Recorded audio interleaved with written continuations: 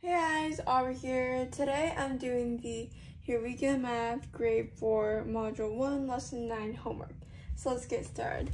Number 1, round to the nearest thousand. Alright, so now we don't have a number line, but let's try. So A, 6,842, and we're rounding to the nearest thousand. So this would round up to 7,000. Because our middle point kind of would be 6,500, and beyond that would go to 7,000. And B, we have 2,722. So this is over 2,500. So then this number, we would round it up to 3,000. And C, 16,051, we're rounding to the nearest thousand.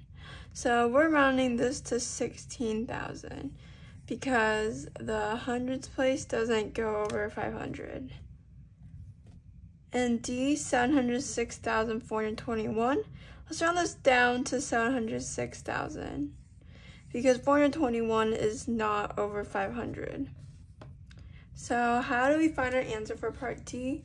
Well, 706,421 is under 6,500, and this number is kind of the midpoint, so if it's under that we round down. If it's this number or over that, then we round up. So we rounded down. Number 2, round to the nearest 10,000. So 10,000 would be this place. So let's see, 88,999, we're round up to 90,000 because the 8,000 here is greater than 5,000. And B, 85,001, so our midpoint would be 85,000, but since it's just 1 over, it would round up to 90,000. And C, 789,091, so the nearest 10,000, we would round this up to 790,000. And D, 905,154. We would round this up to 910,000. And that is because we have 5,000 here, which is kind of the midpoint, and it's greater than that, so we round it up. So now explain why two problems have the same answer. So A and B, write another number that has the same answer when rounded to the nearest 10,000. Well, why do they have the same answer? Well, you can round down or up, but in this case, one number rounded, both number round up actually. So we can change that to both numbers rounded up and got 90,000. So there's more than just one number in the world that rounds to 90,000 if rounded to the nearest 10,000, and both just round up and got 90,000 because they had the same, because they all passed the midpoint and they reached to 90,000.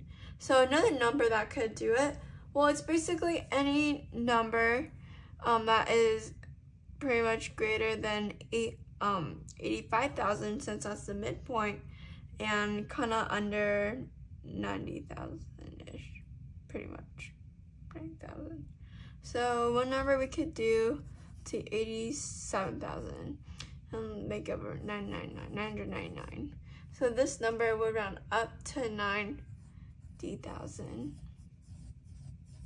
So that's an example. Number 3, round to the nearest 100,000. So A, we have 89,659.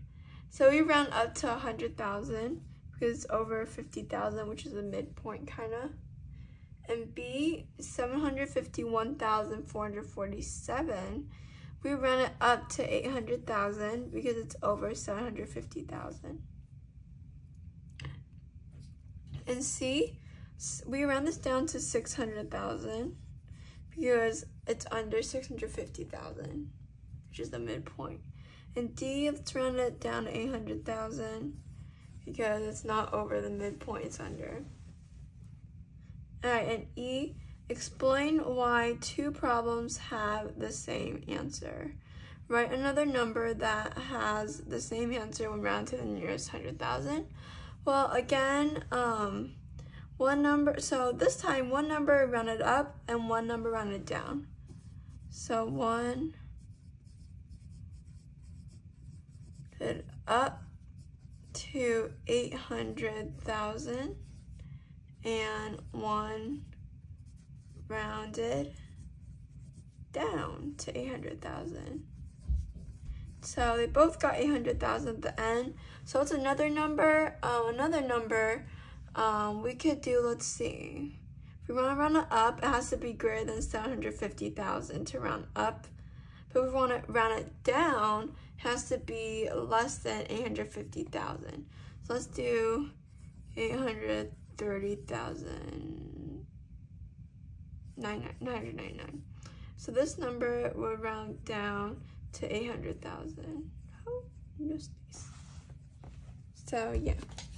All right, next page. Number 4. Solve the following problems using pictures, numbers, or words. At President Obama's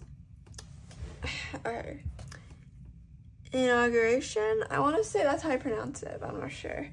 In 2013, the newspaper headlines stated there were about 800,000 people in attendance.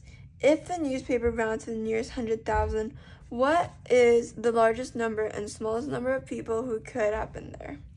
All right, so let's make a number line. Then so this time we put 700,000. In the middle we put 800,000. And up here we put 900,000.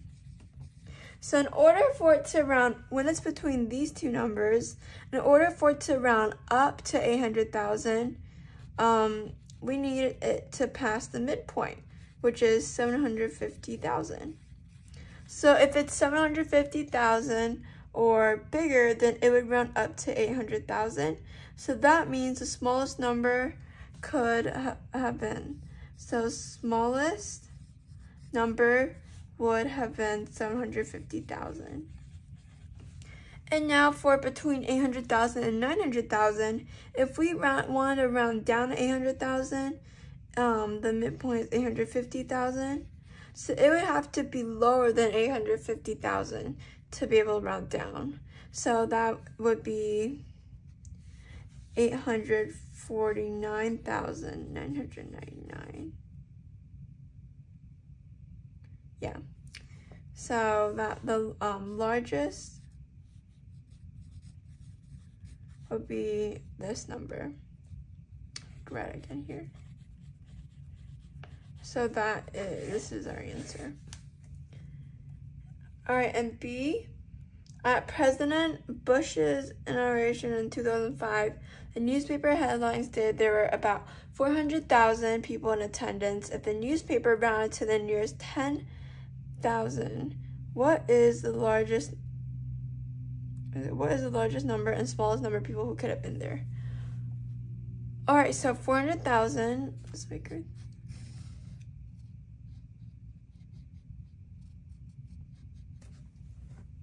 So I rounded to the nearest 10,000.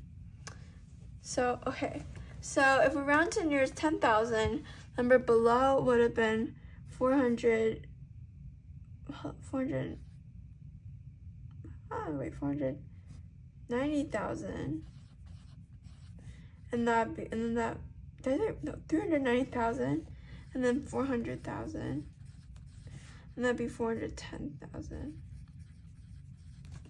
So if we have 390,000, and we wanted to round up to 400,000, we would need this number to be greater than 5. So midpoint will be 395,000. So if we got 395,000, then we would be able to round up to 400,000. So this is the smallest number.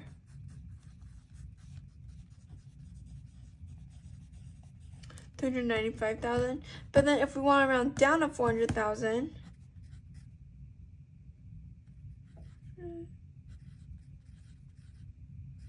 405,000, we need under that. So we need 404,999. So this would be our largest answer. So this would be our answer. And C, at President Lincoln's inauguration in 1861, the newspaper headline stated there were about 30,000 people in attendance. If the newspaper rounded to the nearest thousand, what is the largest number and smallest number of people who could have been there? So 30,000, they round to the smallest thousand.